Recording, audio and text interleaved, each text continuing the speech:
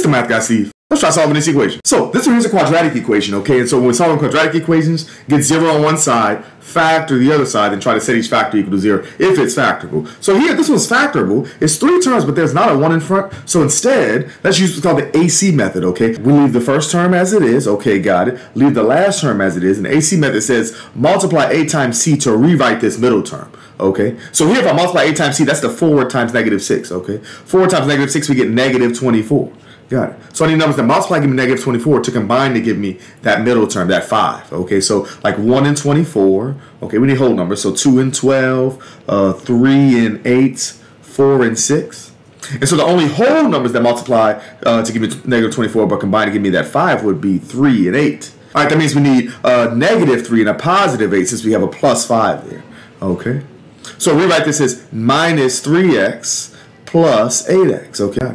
And so now instead of 3 terms, we have 4 terms. And we factor 4 terms by grouping, okay? So if I group these first two, what's their GCF? What do they have in common? Well, they both have an x in common. So if we take an x off of each, what's left is just 4x minus 3, okay? I group these second two. What's their GCF? Well, they both have a 2 in common. So if we pull a +2 off of each, what's left? 4x minus 3. And now looky, they both got the 4x minus 3 in common. So pull that 4x minus 3 off of each. We get 4x minus 3 times x plus 2 times the parts in front.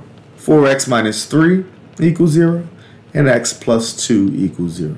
And solving each of these separately, we get 4x equals 3, so x equals 3 over 4. Okay. And here subtracting 2, we get x equals -2. Okay. So that'll be our 2 solutions to this equation. Okay. Of course, we can check it by plugging it back in and see if we get a true statement. Always remember, math is everywhere.